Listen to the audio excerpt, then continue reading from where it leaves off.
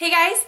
So I'm just on the way to take Aubrey to preschool, but I thought I would quickly do a project pan because it's not going to take too long. I don't have very many products left now in this particular project, so that's kind of exciting. So I think I have 5 left and I've used 2, so that is awesome. So the ones that I've used up are the Anastasia Brow Wiz in the shade Soft Brown. Finally used it up. There's no more left. So that is really exciting. This lasted quite a long time and I actually really liked this.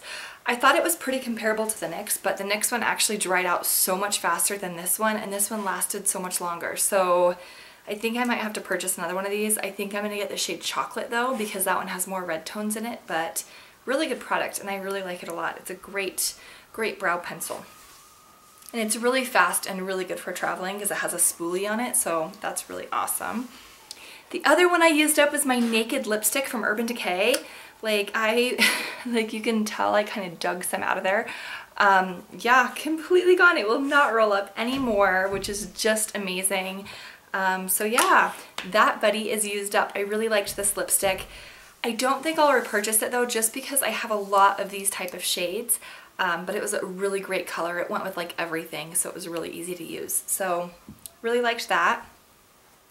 Now for the 3 things that I'm still working on, I held this up to the light yesterday and I'm like down to like there. Like I do not have much more of this foundation left. I've been using it like crazy. So I don't have a ton left. I've made a lot of progress, which is just really exciting. I don't think I'll repurchase this one though, because I have others that I like more and that work just as well, and the packaging is just really long and it's just a little bit awkward, but yeah, it's a really great foundation, super good. So I've been mixing it with my Double Wear Light, and so yeah, it's really good.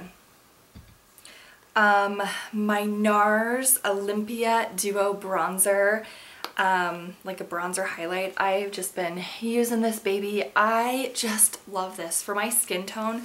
Olympia is just perfect because it has enough of those like warm pinky shades, but it's also like a bronzer. It's like so nice for fair skin. I love it. Like I'm just focusing on the bronzer, not the highlight. I love this bronzer. It's so beautiful. This will definitely be a repurchase, like for sure. I just can't even tell you how much I love it. And you can use them for eyeshadows too, and you can use that for like a brow bone, and like it's just perfect for like all around. So really like this. Whenever I travel, I always bring this because it's good for bronzer or eyeshadow. You can like mix and match, and yeah, it's really good. So love that. And my Benefit Hello Flawless powder. I like last time I showed you, I think I just had like a teeniest little bit of pan. Look at that. That is awesome. I definitely have some pan showing now. I've been using this like crazy. This is not my favorite powder. I will not repurchase it again. It's just a little bit too heavy for me. I think like as you get older, your style kind of changes, and now I kind of prefer just like a very translucent, like nothing there powder that just kind of sets my face. I don't like a lot of coverage with powder because I just feel like it makes your face look a lot heavier and like a lot more cakey, I guess. But I mean, it's a great powder. It's really beautiful. It's very finely milled, and if you like a little bit of coverage, you would probably love this, but I prefer just more translucent now. But yeah, it's a great powder and I'll definitely use it up, and I've been working like crazy on this one. So those are all of my products in this project pan that I'm still working on. It's crazy that I'm only down to 3 now, which is really exciting.